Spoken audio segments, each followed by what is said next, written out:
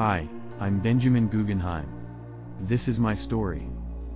I was born in New York in 1865, to Swiss parents Meyer and Barbara Guggenheim. My father Meyer was a renowned and wealthy copper mining mogul. I was the fifth of 7 brothers, and went on to work for my father's smelting company. I married Florette J. Seligman in 1894.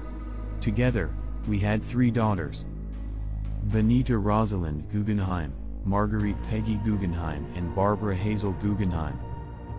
My daughter Peggy grew up to become a famed art collector and socialite.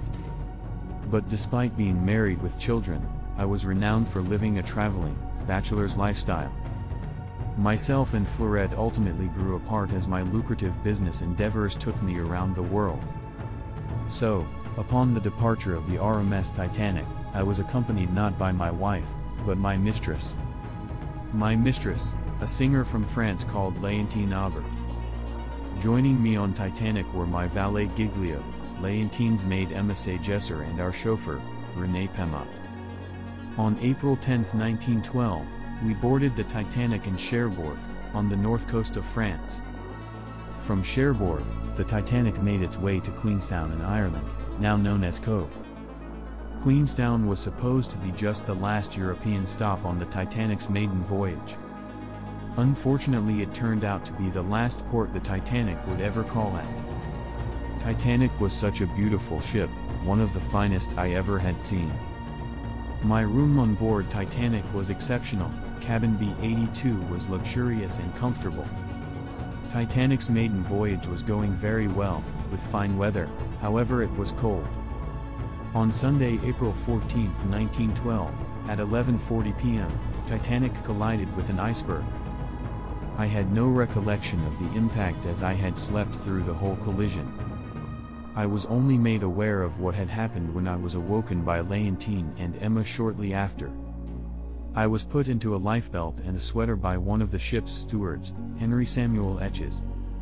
Our group, except for our chauffeur Pemot, ascended from our cabins to the boat deck. There, Léontine and Emma were granted room on lifeboat number 9 as women and children were prioritized. As we bade farewell, I said to Emma, "We will soon see each other again. It's just a repair. Tomorrow the Titanic will go on again." It became clear to me that the Titanic was really sinking. I, along with my valet Giglio, went back to our cabins, where we dressed in our finest evening wear. I assisted women and children to the lifeboats and met Steward Etches. I said to him that we've dressed up in our best and are prepared to go down like gentlemen. I also said to him, if anything should happen to me, tell my wife I've done my best in doing my duty. Sadly, I, along with my valet Giglio, were lost in the sinking. Myself and Giglio remain 2 of the most widely known victims of the Titanic. It has been a privilege speaking to you. Thank you, Benjamin.